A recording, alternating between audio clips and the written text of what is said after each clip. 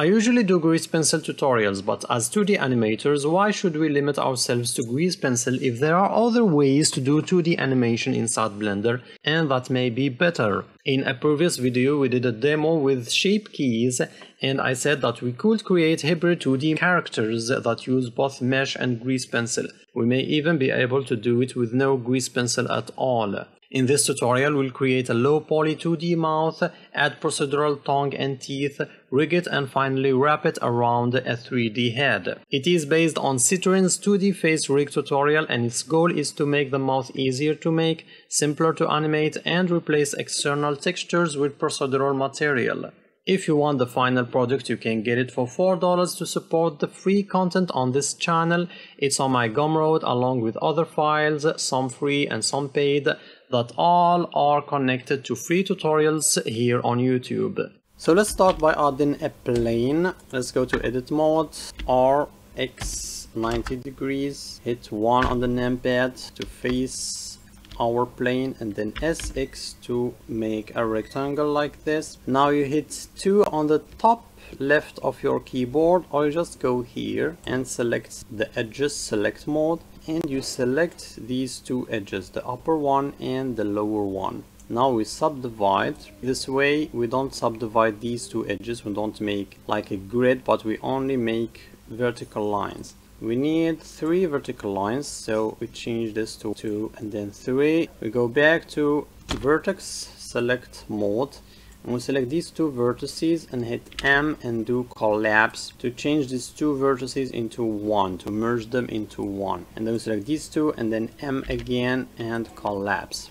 To make it more like a low poly oval, we select these 2 vertices and then shift select these 2, S to resize, then Z and like this, and we have this shape. Now we can move them a little bit maybe to the sides, so hit S again and X and like this.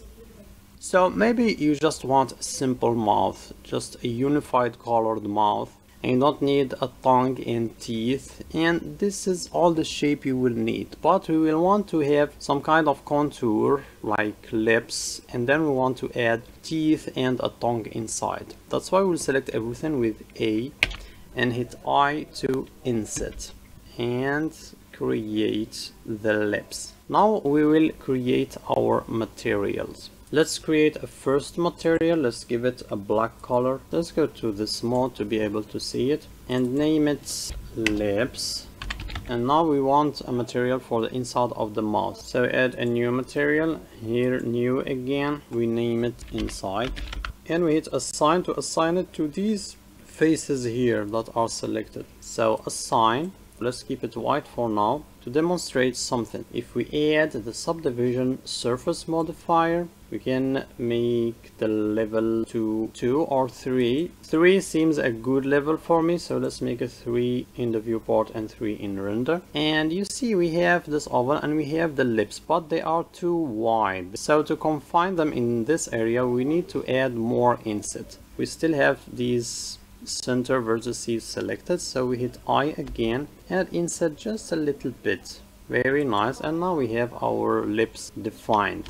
So now if we hit 3 on the top left of the keyboard, face select, we see that we have these faces that use the inside material and also these new faces that we just created, and these faces in the edge use the other material, the lips material.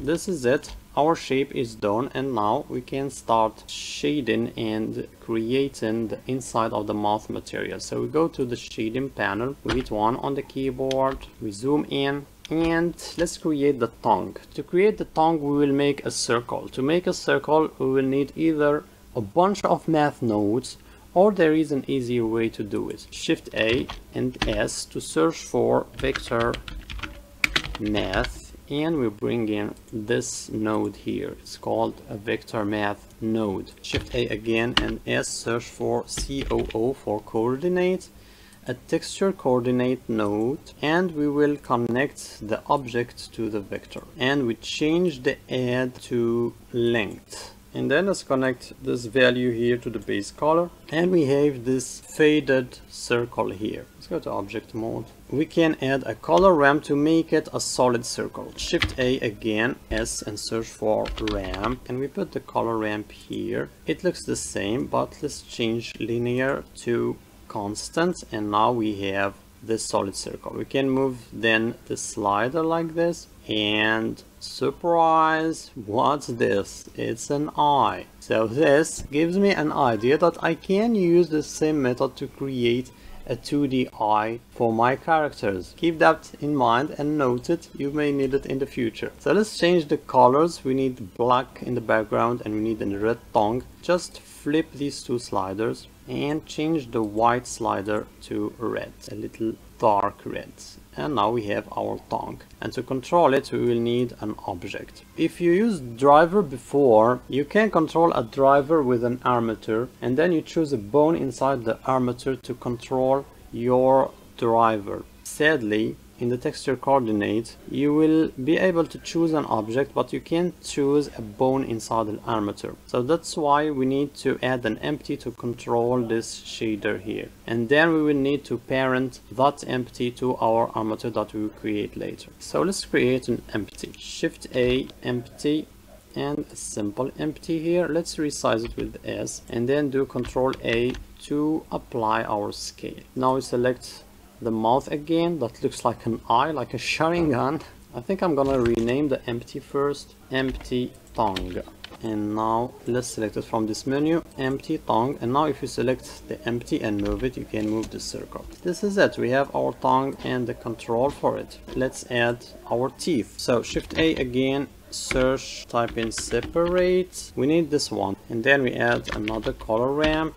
So what this node does is separating the X and Y and Z dimensions, and we will render them as a gradient. So Z will be like black in the bottom and white in the top, so there's a gradient, a horizontal gradient. But we will first add a texture coordinates node. We put it here, we connect the object to the vector, the Z to the fag here, and temporarily we will plug this here to the base, and we see we have this gradient here. Of course we change again from linear to constant, and we have, where are our teeth? Oh, we need to move the slider. So here are our upper teeth. Now we need an empty to control these teeth, so let's just duplicate this one. Shift D, move it here. F2 to rename it to empty teeth top. And then let's duplicate it again. Shift D, hit Z to move it just on the Z axis, and let's name it to empty teeth butt. Let's select our mouth again, and here we choose empty teeth top.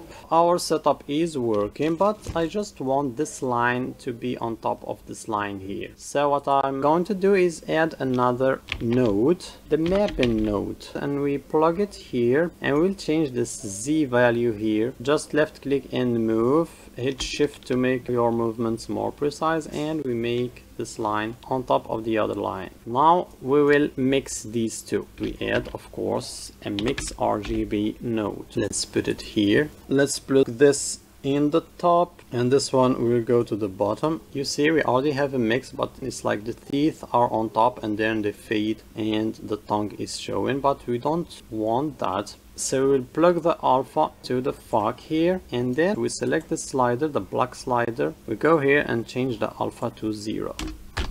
And voila, very nice. Select our object again, and now we add the bottom teeth, and that's the easiest part here. Let's move these two a little bit, and then we select these four and duplicate them. Shift D.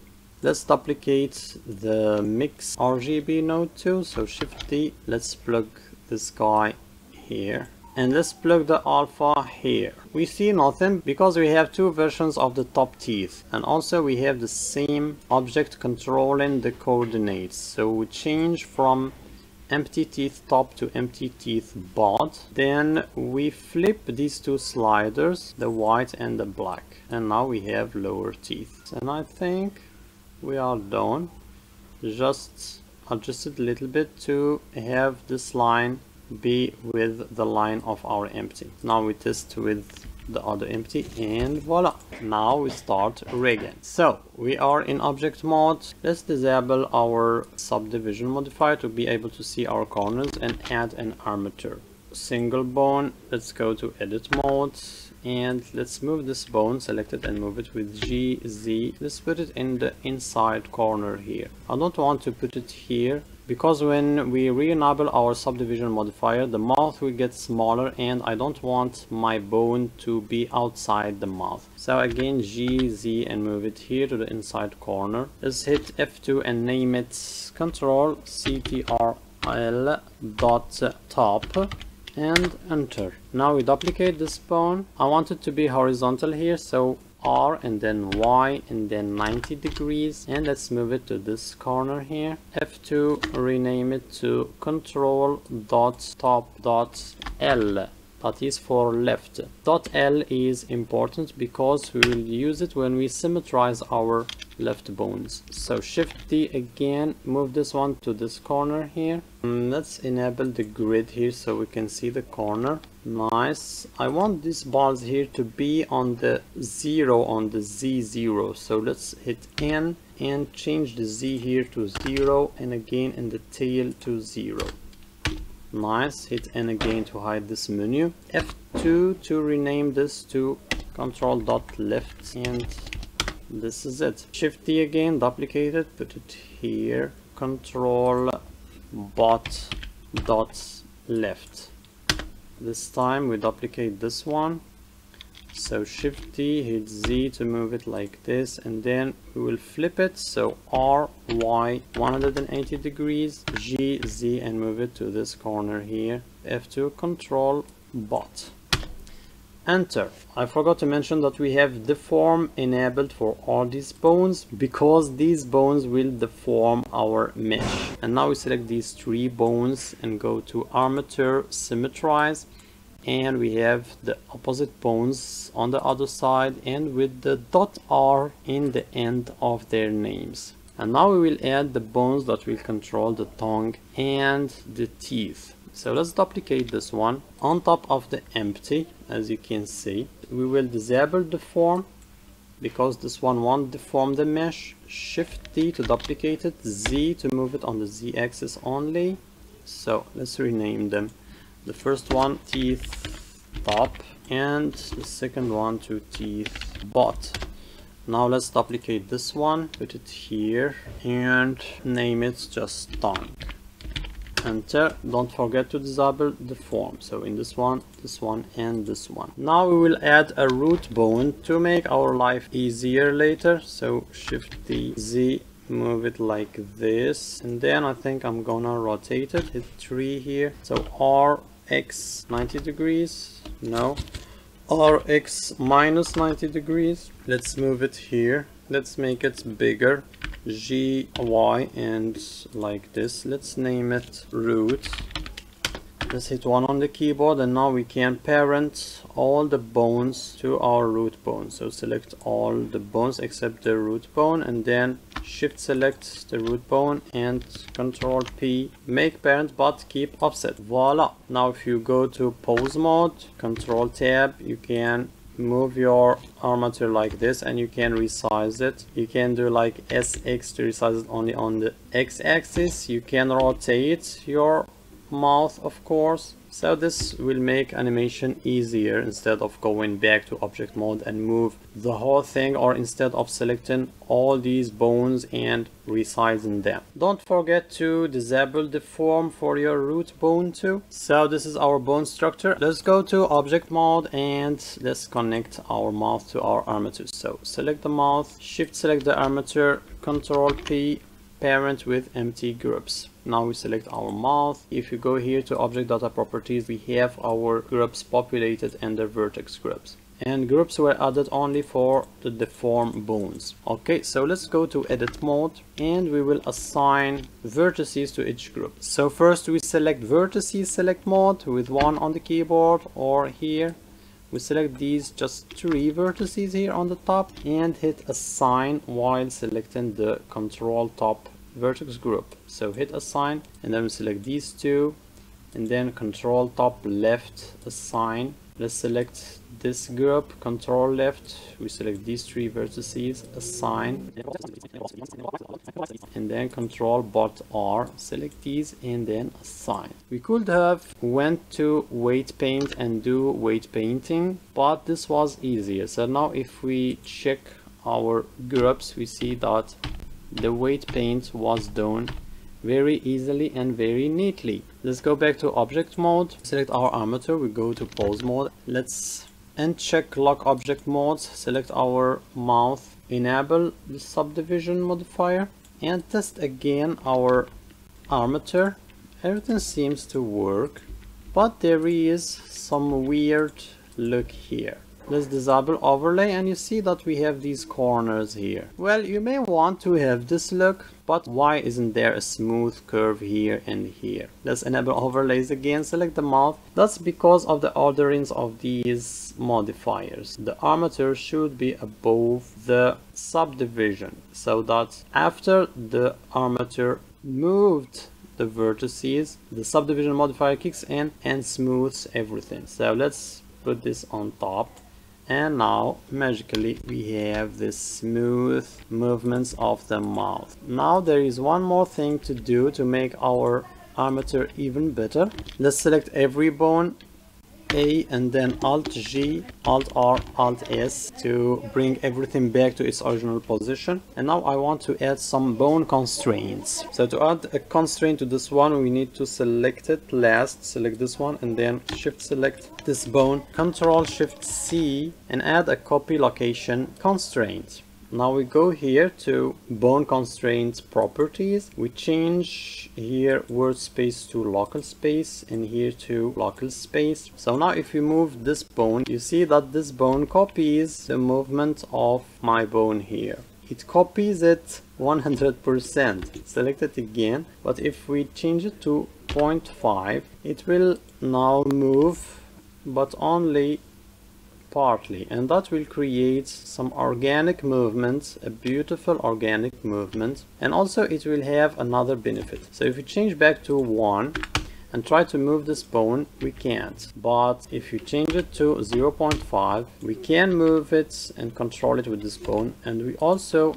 can have some independent movement and have flexible animation for our mouth. Now we want the same constraint to be in this bone, so we select this bone and then shift select this one, and then we go to this arrow here and copy the constraint to select it. Let's test them. Now let's do the same on the opposite side. We select this bone and then shift select this one, Control Shift C, copy location. We change this to local space 0.5. We select this bone, shift select this bone, copy to selected, and we have all this flexibility, which is very nice. And there is more magic to this. If you go here and hit this X here to mirror your bone movement and select this bone and move it, you can have a smile very easily, and you can have this effect too, the surprised effect. How beautiful is that? What remains now is to make these bones control the teeth and the tongue. So we select the empty and then shift select this bone. We do Control P and we choose bone from this menu. Now we do the same with this empty. I think I'm gonna just deselect everything and then select my empty again. Shift select this bone so that we have only this bone selected. Control P bone, and then we deselect again. Select this empty. Shift select this bone, Control P bone. Now we test G. This moves the tongue, this can resize the tongue too, and this moves the teeth, and this one also can move the teeth. So this is it, I guess. Now all we have to do is to stick this mouth to a face. So here in object mode, let's create a UV sphere. Let's hit 3 on the keyboard. Let's move it a little bit. G, Y, S, resize this guy. 3 again and move it maybe here. And now we select our mouth and we add a shrink wrap modifier. We select our UV sphere and voila, we have this mess here. So we'll change some settings. In the wrap method, we change this to target normal project. In snap mode, from on surface to outside surface, and then the offset we change it to 0.005, and now we have this. I think I'm gonna add a subdivision modifier with the level of 1. It seems enough. Let's also shade smooth it. Let's also shade smooth our mouth. Let's select our armature and go to pose mode. I can see my tongue here, so let's move this bone up, and you can see that it's small and then it gets bigger. To reduce this issue here, you need to make your object closer to your bone here. So let's select our sphere again, move it GY and move it like this here maybe, and then let's hit 1 again, select our armature, go here, viewport display, and enable this in front so we can see all the bone even if they are inside the ball. So now if you move your tongue, you can, yeah, it doesn't shrink too much. One last thing we can do for the shading of the mouth. I think we don't need the mouth to be this reflective, so let's go to the material panel here and change the specular to 0 here, and in the lips material to 0, and we're done. I think it looks better like this. We want this guy to be black so that it gives us the illusion that there is a hole inside the mouth. Another issue, if we hit 1 again, go back to pose mode, so if we try to close the mouth like this, you see that we can see some tongue and some teeth here. Since we have black strokes, black outline, we can move the tongue and the teeth bone also and have only black, and this way the mouth looks closed. But if you have red lips and then you have a black inside, you won't be able to close your mouth. But there is a trick you can do. So let's select the mouth, let's go to the lips and let's change their color to red. We go to the shading panel, we can select our inside material here. You can add this setup here, you can duplicate it and add another mix RGB here, a third one, you add it here. You connect, just reconnected these ones here, and instead of white you will have the color of your lips here, red. Let's copy it, Control C, back here and do Control V. Okay, let's suppose this is the shader that we added here, and then you bring in the bone that will control that new shader and put it up like this, and now you have the illusion of a closed mouth. So I guess this is our tutorial, this is the end of it. Thank you for watching and see you in another video. Peace.